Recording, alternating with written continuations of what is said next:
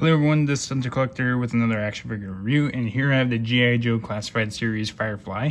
So here is the box for you. So you get that little symbol sign that says Cobra Island Special Mission, and you get the G.I. Joe Classified Series logo there with the Firefly. And you get a little box art of Firefly there. Here's the side art of Firefly there, and then here's the back with a picture of Cobra Island, and then here's the side of Cobra symbols here, and it is the 21st figure in the wave. Here's the bottom with the CPI, and then here's the top with the number 21 there, and then the Cobra symbol. But besides that, let's crack them open. And here's the figure out of the packaging here. So first, let's go over his accessories. So first we get his backpack here. It's all black, and then you get some silver detailing here, like there's some knives, or not knives, like tweezers, some tools, and you get a little wrench there, and then you get like these slots here. You get a little peg here to plug into his back, and you got this weird piece right here. So yeah, there's the backpack for you. And then, oh yeah, there's this like little piece here, which is this. I'm guessing this is like a remote or something for his, I don't really know what it is, but my guess I can't really tell what it's supposed to be for. But it looks like all you do is just plug it in like that there for him, if you want to store that back there. And then you got, and then that's how you use that piece. And then you get these goggles right here. So you get that little antenna there with that circle, and then you get the red goggles there. So that's pretty cool. It's soft plastic, so that's cool. Nothing really interesting in the inside. So, yep. And then you get this like little TNT detonator thing here, which has that circle there.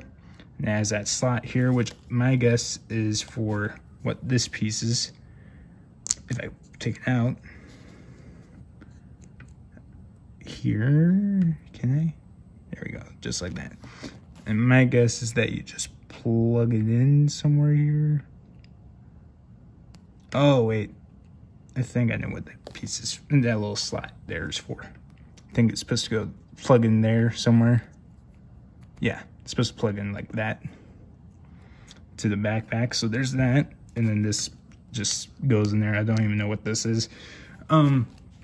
And then you get this drone right here with that little red eye there, and you get like the wings here with the propellers, and you get these like legs here for it, and they move, so you can get to go forward that far, and then backwards that far. And then you could get a stand, so like that. And then yeah, so there's those, and you get this like little gun, which I think we've seen before, but I don't know. And you get a little peg here to put it on somewhere. I think you could put on, yeah, you could put it on his backpack if you want, just like that. So yeah, there's his backpack all folded up.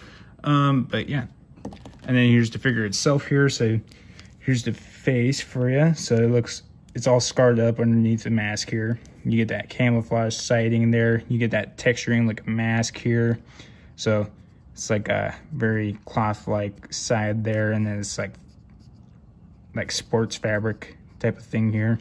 You get the green eyes. He looks really crazy. So yeah, there's that. And you get these like earpieces on the mask here. And then you got this giant bulky vest on him. So you get like these little pouches for his magazines, for his blaster. It's a really shiny plastic, and it's soft plastic, so that's nice. I don't know if you could take it off or not. And you get this like little butt pad here. You get his like little nut pad here. You get the belt here. You get more of these like little black detailing here for the straps. And then you get these like this like little thing on the shoulder that holds like grenades. And then you get this cool little design for sleeves here, nice gray and white camouflage, and then you get this like little extra piece here that's kind of like padding, and you get this pouch on the shoulder. And then you get this like little shoulder pad here with the cobra symbol surrounded with black there. And this is connected to the vest. And then you also get that pouch underneath there.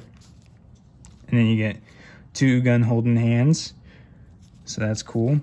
And then the pants have that same camouflage down the side here. You get these like little extra design pieces here. You get that knee pad with the gray straps around it. And then you get these boots that are really dark gray. I like the texturing or sculpt for this boot, so that's cool. And then here's the back for you. But yeah, let's go over the articulation here. So his head can hinge down just that far. The vest kind of gets in the way there. Up that far, same deal. You can look left and right. A little head pivoting. His shoulders can move out that far. He has 360 rotation around the shoulder there. Bicep swivel, butterfly joint there. He has double jointed elbows. His wrists can hinge down. Oh wait, no, not down that way. They go. Do they go side to side? Yeah, they go side to side. So they go down that far, up that far. 360 rotation around there. I think he has a ab crunch, but you can't really do that with the vest here. But he does have like a hip pivot on a ball joint there. So he goes side to side a little bit, forward just a little bit there, backwards a little bit too. So not a whole lot of movement there. He has drop down hips, so you can see that shift there.